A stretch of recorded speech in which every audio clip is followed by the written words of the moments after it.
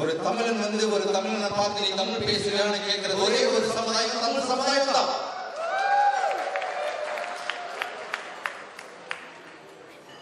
I am not a Tamil fanatic, but I am spiritually attached to my mother tongue, that is Tamil. நான் ஒரு தமிழனா இருக்க விருப்பப்படுறேன். நான் ஒரு தமிழனா இருந்து நடந்து நடக்கிறதுக்கு விருப்பப்படுறேன். நான் ஒரு தமிழன். இந்த உலகத்துல ஏழ்பாட தமிழர்கள் இல்ல, ஜப்பான தமிழர்கள் இல்ல, மலேசியா தமிழர்கள் இல்ல, கனடா தமிழர்களும் இல்ல. ஒரே ஒரு தமிழர்கள் தான் உலகம் முழுவதும் ஒரே தமிழன். இந்த செய்தியை நான் தெரியப்படுத்துறதுக்கு தான் அவ்வளவு தூரம் பள்ளியிலிருந்து நான் வந்திருக்கிறேன். இந்த நிகழ்ச்சிக்கு என்னைய அழைத்ததுக்கு மிக்க நன்றி.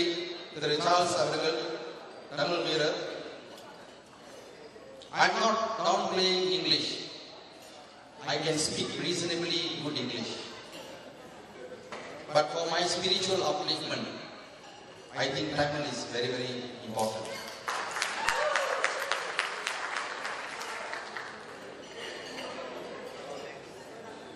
இன்னைக்கு நான் பார்க்கிறேன், எங்க பார்த்தாலும் நம்ம தமிழர்கள் சந்தோஷமா இருக்கிறாங்க. சில பேர் என்னை கேட்கிறாங்க, has everything or is all over in Sri Lanka? Has the Illam cause finished? My answer to them is, we have lost the battle, but the war is not over.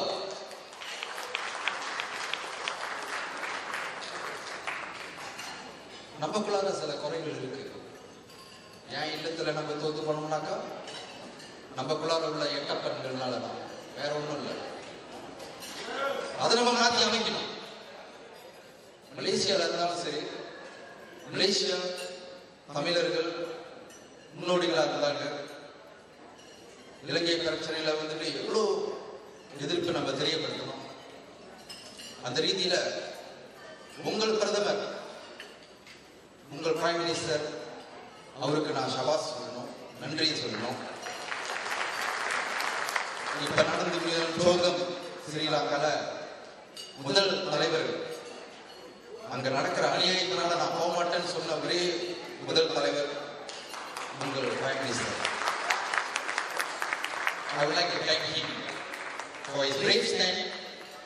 In Malaysia, I issued a statement, a press statement, commending your Prime Minister as a brave leader, as a brave new world leader. நண்பர்களே, while we are eating and having a good time there, இந்த நிமிஷம், இந்த கணத்தில் எவ்வளவு அநியாயமா அநியாயமா நம்ம தமிழ் மக்களுக்கு எதிர்ப்பாக நடந்துகிட்டு இருக்கு இலங்கை.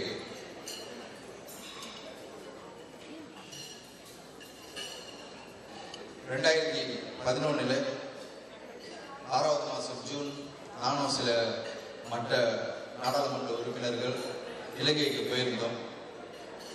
இலங்கை அரசாங்கம் எனக்கு அதிகாரப்பூர்வமாக அழைப்பு கொடுத்திருந்தார்கள். ஆனால் நான் அதை மறுத்து என்னோட சொந்த முயற்சியில நான் அங்கே போயிருந்தேன். சில போகக்கூடாத இடத்துலாம் நான் போயிருந்தேன். I went to the IDPs, displaced persons camps. அங்க போய் என் கண்ணால பார்த்தேன், நம்ம தமிழ் சமுதாயம், நம்ம தமிழர்கள் எந்த அளவுக்கு ஆளாக்கப்பட்டிருக்கிறாங்கன்னு நான் பார்த்தேன்.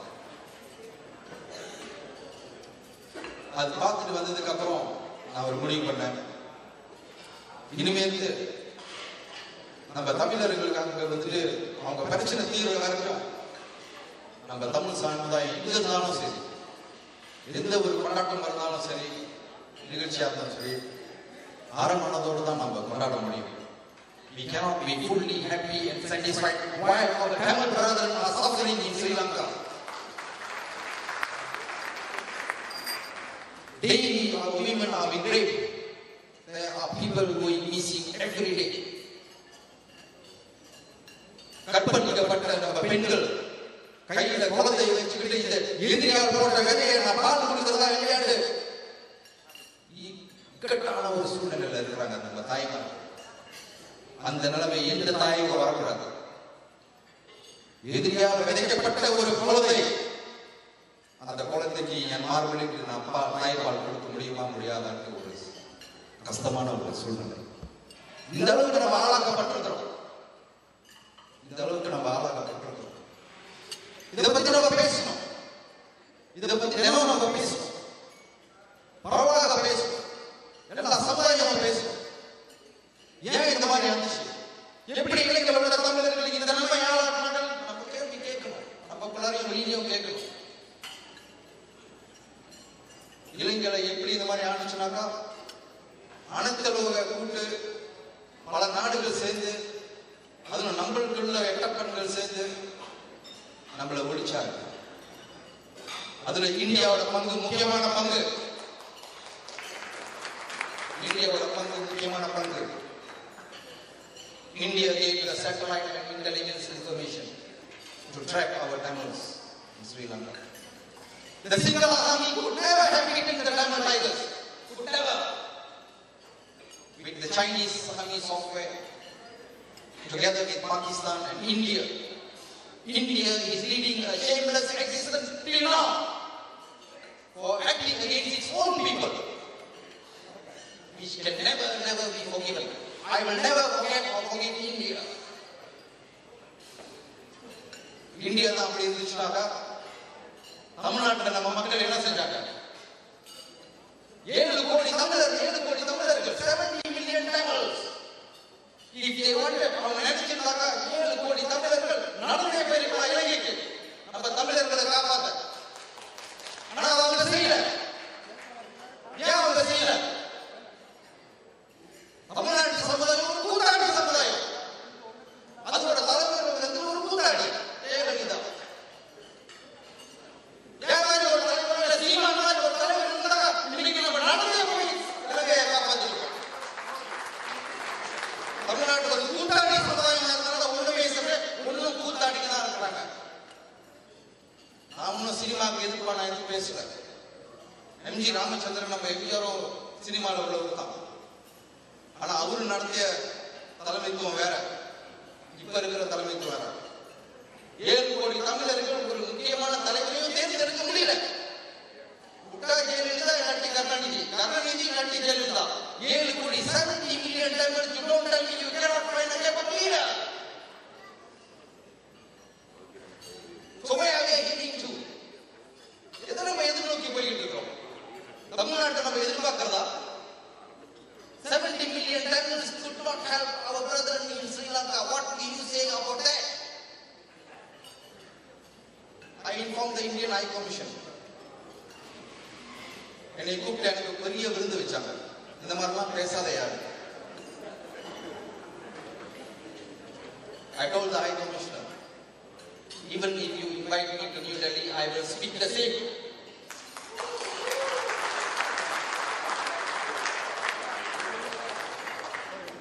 And I went to New Delhi and I spoke the same. I went to Mumbai, I spoke the same. And I went to Jawaharlal Nehru University, I spoke the same. I went to Chennai, I spoke the same. அப்பேலிருந்து எனக்கு என்ன பரிசு கொடுத்தாங்கனாக்கா, ஒவ்வொரு தடவையும் நான் வெளிநாட்டில் போகும்போது என் பின்னால இந்திய தூர்தளத்திலேருந்து ஆள் அனுப்புவாங்க. நான் என்ன பேசுறேன் அவ்வளோ பயம்.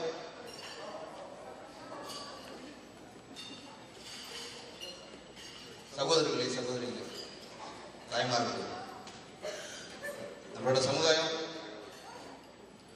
வரலாறு பெற்ற சமுதாயம். நம்மளோட சமுதாயம் எல்லா சாதனையும் படிச்ச சமுதாயம். நம்மளோட சமுதாயம் எல்லா துறைகளையும் மலேசியால கூட இந்தியரை பார்த்து பயப்படுவது சீனர்கள். இந்தியர்களுக்கு வாய்ப்பு கொடுத்து இந்தியர்கள் எல்லா ஆற்றலுக்கு படிப்பாற்றல், அறிவாற்றல், இவங்க வந்துட்டு நம்மளுக்கு பெரிய சேலஞ்ச் வந்துருவாங்க. Chinese are afraid of us in Malaysia because intellectually we can match anybody in this world. அப்படி இருக்கு. ஏன் நம்ம இப்படி இருக்கிறோம்? ஒரே ஒரு காரணம் தான். நமக்குள்ளார ஒத்துமை இல்லை. If Tamils and Indians are united in this world, we will be better than the Jews. But we are never united. Canada கூட நான் வந்து பார்க்குறேன், நான் கேள்விப்படுறேன், பல இயக்கங்கள், பல கருத்து வேறுபாடுகள், ஏதாச்சும் ஒரு முக்கியமான ஒரு இஷ்யூனாக்கா ஒன்னா சேர்றதுக்கு கஷ்டம். நம்ம ஒரு ஒழுங்கில்லாத சமுதாயம் ஆகிடும். அதை நம்ம மறந்துடக்கூடாது. ஏன் அப்படி சொல்றோம்னாக்கா, கோலாலம்பூர்ல மலேசியால இளைஞர்கள், இந்த மாதிரி இளைஞர்கள் தான் நம்மளோட எதிர்காலம். அவங்கள நம்ம ஏமாத்திடக்கூடாது. In Kuala Lumpur, Malaysia, the youth are asking me, what did you leave behind for us to continue? You are leaving behind a legacy of disunity. How do we carry on from here? அவங்க கேட்கிறாங்க, அவங்க உங்களை கேட்பாங்க. இன்னைக்கு நம்ம இளைஞர்களை கவனிக்காட்டி அவங்க அடுத்த வாட்டி நம்மளை கேட்பாங்க. உங்களுக்காக இப்போது சண்டை போட்டுக்கிட்டு ஒத்துமை இல்லாம இருந்தால் நம்ம என்ன செய்ய முடியும்? நம்மளும் அப்படிதான் இருப்போம். அதை நம்ம மாற்றி அமைக்கணும். பழைய வகையில் நம்ம தமிழர்கள் மேல குறை இருக்கு, அதை நம்ம மாற்றி அமைக்கணும். நமக்குள்ள ஒத்துமை முக்கியம், நமக்குள்ள ஒத்துமை முக்கியம். அதனாலதான் நான் என் உரைகளை பேசி ஆரம்பிக்கும் போது நான் சொன்னேன், தமிழர்கள் ஒரே ஒரு தமிழருக்கு தான் இந்த உலகம், இலங்கை தமிழர், மலேசியா தமிழர் அந்த மாதிரிலாம் கிடையாது. ஒரே தமிழர் தான் நம்ம எல்லாத்தையும் ஓடுது. அதனாலதான் நான் இங்க நின்று பேசிக்கிட்டு இருக்கிறேன். அதை நம்ம மறந்துடக்கூடாது. நம்ம இளைஞர்களுக்கு என்ன நம்ம வகுத்துட்டு போறோம், அதுதான் முக்கியம். இளைஞர்கள், பெண்கள், நம்ம ஒரு ஒழுங்கில்லாத சமுதாயம் ஆகிட்டு வரோம். பெண்களுக்கு வேண்ட மதிப்பு கொடுக்கறது இல்லை நம்ம சமுதாயத்தில். I am a lawyer. Today the divorce rate is increasing at a tremendous rate in Kuala Lumpur and I believe elsewhere also. Yeah. தகுதி இல்லாதவங்க கல்யாணம் பண்ணா அப்படிதான் வரும். வளர்ப்பு சரியில்லை. ஒரு கல்யாணம் பண்ணாக்கா அந்த தகுதி இருக்கணும், ஆணுக்கும் பெண்ணுக்கும். ஏமாக ஆம்பளை சிங்கம் எதையும் செய்வான்னு சொல்லக்கூடாது. The problem is, I'm sorry to say, is with our guys. ஆணும் பெண்ணும் சம உரிமை இருக்கு யார் சொல்லிட்டு போயிருக்கிறா? நம்ம இந்து மதத்துல சொல்லி சிவபெருமான் சொல்லிட்டு போயிருக்கிறா இல்லையா? பரமசிவன் பரசக்திக்கு உடம்புல பாதி கொடுத்துட்டு போயிருக்கிறா இல்லையா? அது என்ன எடுத்து காமிக்குது? உனக்குள்ள சகல உரிமை தான் அந்த பெண்ணுக்கு இருக்கும். எப்படி உங்களோட அம்மா அப்பா உன்னை வளர்த்தாங்களோ அதே மாதிரி தான் அந்த பெண்மணியை வளர்த்துருக்காங்க. அதை நம்ம மறந்துடுறோம். பொறுப்பு இல்லாதவங்க கல்யாணம் பண்ணிக்கிட்டு இருந்தால் விவாதத்துல தான் முடியும். அதுக்குன்னு பெண்மார்களே, லேடிஸ், தலைவர் மேடையில் அப்படி சொல்லிட்டாரு உடனே வீட்டுக்கு போயிட்டு சண்டையை போட்டுறாதீங்க. வீட்டுக்கு போயிட்டு என்ன பாக்குற சொத்துல பாதி இப்பயே எழுதி அவர் சொல்லிட்டாரு சம உரிமை எடுத்துட்டு அந்த மாதிரிலாம் செஞ்சிடாதீங்க. உங்களுக்கும் கடமை இருக்கு. பெண்களை மதிப்பு கொடுங்க, பெண்களை மதிக்கணும். எந்த ஒரு சமுதாயம் பெண்களை மதிக்கிற சமுதாயம் அந்த சமுதாயம் தான் முன்னேற முடியும். That is the fundamental truth we must understand. In today's fast world, I have seen couples both working. After work, they go back, the husband reads paper or watches TV and the wife has to cook and do the cleaning. How can it last? How can it last? I wash my children's clothes. நான் வீட்டில் சமைப்பேன், வீடு கூட்டுவேன். என்ன தப்பு இதுல? நம்மளோட பங்கு நம்ம செய்யணும். அப்பதான் ஒரு குடும்பம் நினைச்சிருக்கும். எனக்கு 4 பிள்ளைங்க. Today I will not be here today if not for my wife's sacrifice. She stays at home and goes through all the problems for the sake of the Tamil community. Today I also pay tribute to her, although she is not here.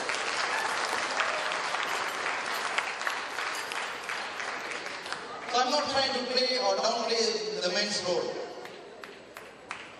but we must wake up.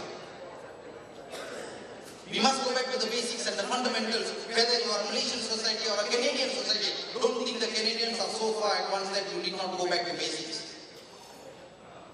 we all must go back to basics. நம்ம எல்லாம் தமிழர்கள் நம்ம வந்துட்டு ஒழுங்கான சமுதாயம் இல்லாதனால தான் இவ்வளவு பிரச்சனை. ஸோ நம்ம ஒழுங்கு கடைப்பிடிக்கணும். ஒழுங்குனாக்கா சிம்பிளி டிசிப்ளின்.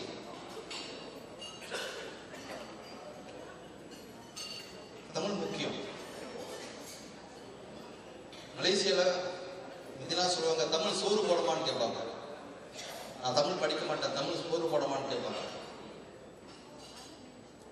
அப்ப நான் வந்துட்டு இப்போ புதிய இயக்கங்களை வேலை செய்யும்போது என்ஜிஓஸ்ல இருக்கும்போது நான் போய் பார்ப்பேன், தமிழ் பள்ளியை கேவலமா பார்ப்பாங்க. தமிழ் படிக்கிறது ஒரு கேவலம், தமிழ் பேசுறது ஒரு கேவலம். தமிழர்கள் அவங்க பிள்ளைங்களை ஆங்கில பள்ளியில போடுவாங்க. நான் என்ன செஞ்சேன், என் மகளை தமிழ் பள்ளியில போட்டேன். ஏன் தமிழ் பள்ளியில போட்டேன்? ஒரு எதிர்காட்டா இருக்கணும். தமிழ் பள்ளியிலையும் படிச்சு முன்னேறி வர முடியும். And she became the top student in her school.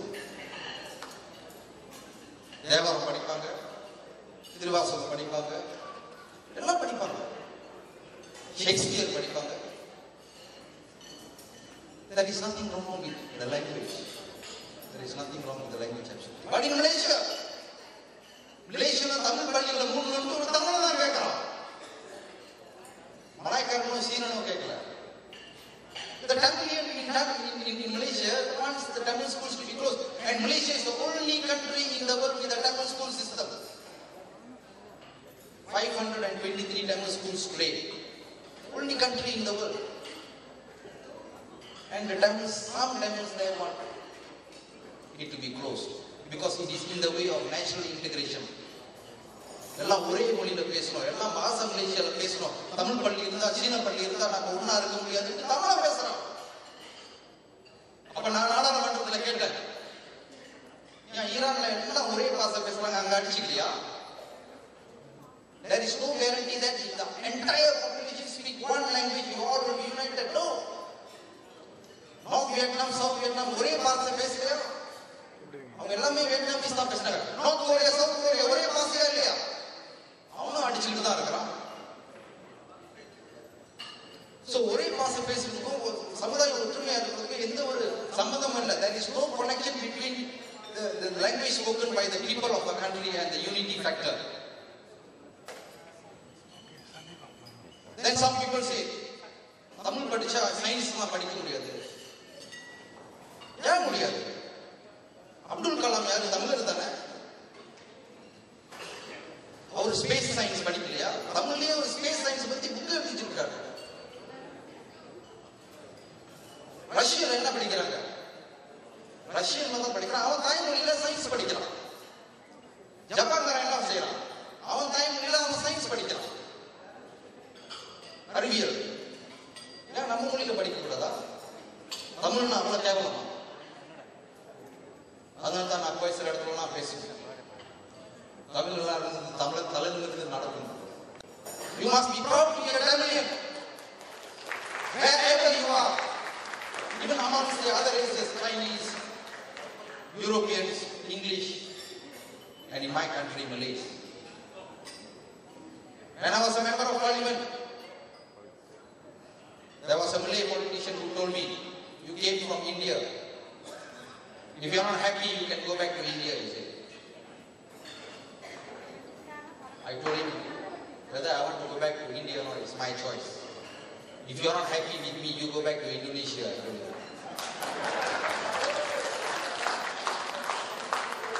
இன்னைக்கு மலேசியால தமிழர்கள் நாடாளுமன்றத்தில் 14 பேர் இருக்கிறோம். Of course, recently I lost the elections by a small margin of 462 votes. Not because I lost to a better candidate. I lost to money politics. That's the simple truth. But I will fight on. And the main fight is for the Tamil cause. நம்ம தமிழர்கள்லாம் பிரச்சனை தீர்ந்துட்டா அப்புறம் நம்ம வேற பிரச்சனையை பார்ப்போம். மலேசியால கூட என்கிட்ட சொல்லுவாங்க, மினிஸ்ட்ரி ஆஃப் எஜுகேஷன் எழுதிட்டீங்க, தமிழ் பள்ளியில உள்ளே தான் வேலை செய்றீங்க. ஏன்னா தமிழ் பள்ளிகள் வந்துட்டு அந்த தரமான நிலைமையில் இல்லை. Let all the Tamil schools improve and come same level with national schools. Then I will do work in national schools. எந்த துறையில நம்ம பின்தாங்கி இருந்தது இல்லை. நம்மளாம் நினைச்சிட்டு இருக்கிறோம் நம்ம இது முடியாது அது முடியாது. ஏன் டொரண்டோல நான் பார்க்குறேன் தமிழர்கள் எவ்வளவு முன்னேறிக்கிறாங்க. ஆனா ஒரே ஒரு குறை, நீ மன்னிச்சுங்க, I do not see the unity factor. We are not united enough. I think that must change. I think that must change. Not only in Toronto,